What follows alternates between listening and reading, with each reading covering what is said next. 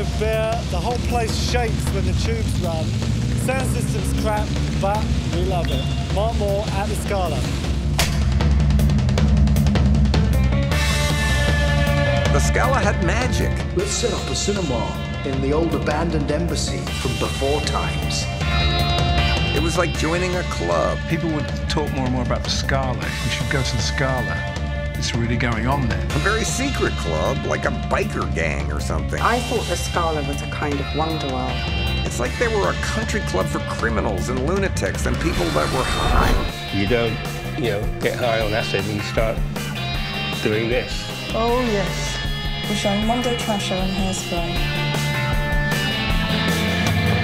They found the auteur version of sexploitation. And having felt myself to be a radical feminist, it felt most peculiar.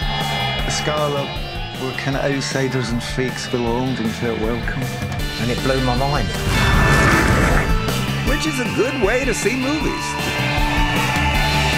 You didn't go there just in case you might trip over somebody having a shag on the carpet. I don't see there's any harm in it at all. I said, I think I have a dead body in my office. That's what it felt like. Can you dig it? You don't get that in a multiplex.